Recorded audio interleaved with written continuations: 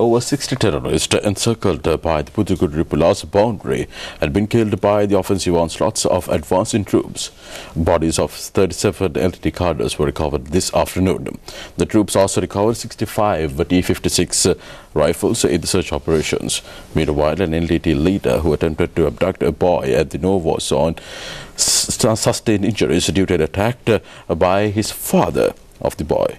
Saman Kumar Ramavikrama also reports that a tense situation has erupted at the no-war zone among the civilians and the LTT cadres.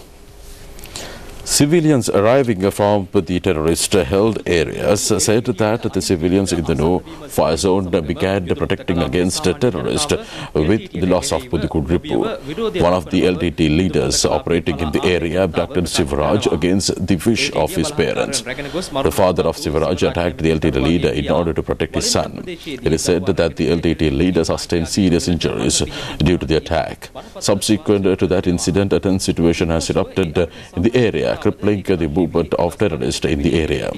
It is expected that more civilians would arrive to the government-controlled areas, with LTT losing their power.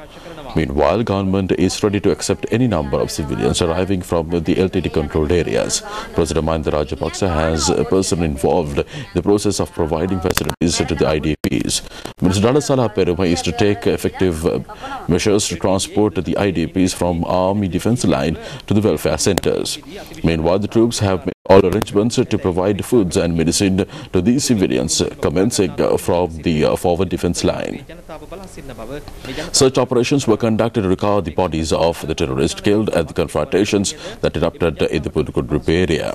The troops recovered 37 bodies of the terrorists during search operations. Several terrorists have been encircled by the troops. According to army sources, the terrorists would be killed if not surrendered to the army within the next few hours. The fall of the whole area of Pudukkottai is imminent within the coming few hours. Meanwhile, all the supply routes to the LTT were cut off by the troops, making the cadres stranded.